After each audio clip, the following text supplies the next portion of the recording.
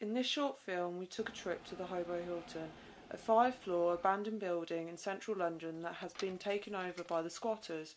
We also visited the MP who made this new law happen, Mike Weatherly. Let's see both sides of the argument had to say. She says we don't spend time like we really should.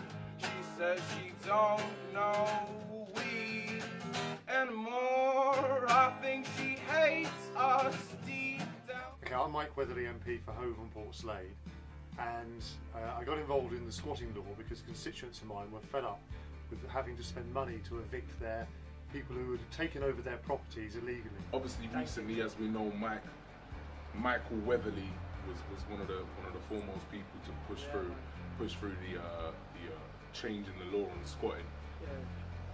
What I would say first and foremost is that I don't promote or support the occupation of any house that's in use by people or a family or a person.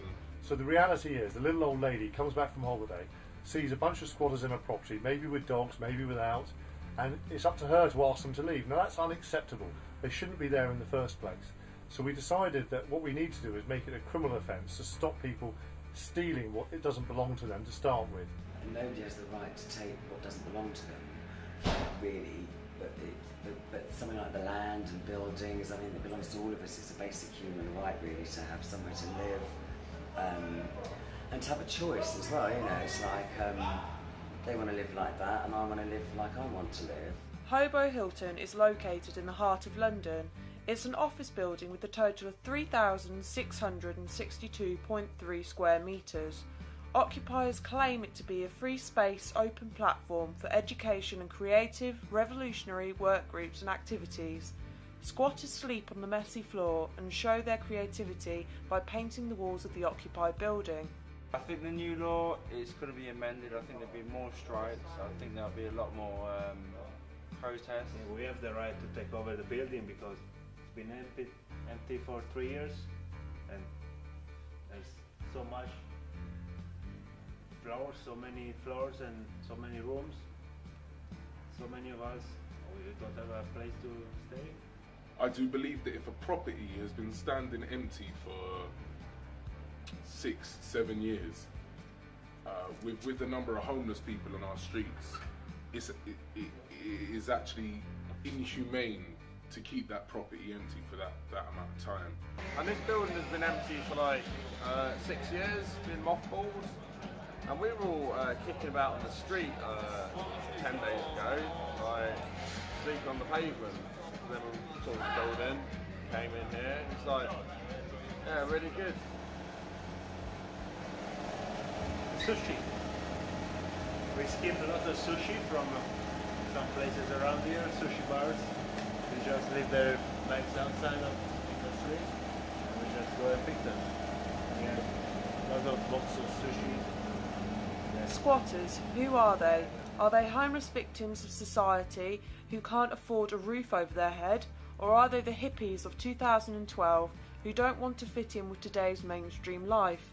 After visiting the HOBO Hilton, in my opinion, there are 2 categories of people living there. 1, those who want to, and 2, those who need to. A lot of squatters seem to love the free and reckless lifestyle in the squat. Others generally had nowhere else to stay, but why don't they seek help from the local authorities? Let's see what Mike and the squatters themselves have to say. First of all, these squatters are not victims. They're web savvy, they're intelligent, and they tend to be anarchists. They tend to be running around taking something for nothing. These are not homeless victims. The homeless people in our society are vulnerable, and we do need to look after them. We should be looking after them through the system. The local authorities have a duty to look after our homeless, and they should be doing that. What these people are is in Brighton we had a case where they broke into a property and they invited all their friends from around the country to come down for a couple of weeks. They aren't vulnerable victims at all. So what I say to them is that, that they are taking something for nothing. I feel so much safer in here than like outside, because outside's a different big world and you can get like, well, talking about London really. It really disempowers you, this society, the way that it is. It really disempowers you in so many ways. And I got to a point where I was either fucking sink and smoke yourself to death, or get out there and be the change that you want to be, if you know what I mean. Not really like community, we're basically like a family, and we look out for each other. I don't want people to go to jail. I just want them to stop doing what they're doing. Now this was an individual who had been asked to leave previously and refused to leave. When the police turned up for another offence, trying to find somebody else, they saw he was a squatter and arrested him. And indeed in Brighton, 2 days after the law came into effect, the police arrested some squatters down in Brighton as well. And it does send out the right message. We are serious about this. It's not going to be brushed under the carpet by the police. And that if you do squat, you will go to jail. What I'd like people to do is stop squatting, so we don't put people in jail. We'll continue to occupy properties, and we will continue to open up community centres, open up centres of activists, space where they can come, they can organise, network, and we'll challenge any law that what we see as an invalid government sets to us. As a conclusion, I think each side of the argument had valid points, and maybe when we get rid of those 650,000 empty properties, the squatting problem will disappear itself. You can sing with this. I'm going to do a show one of these evenings. Hello, my name is Claudio.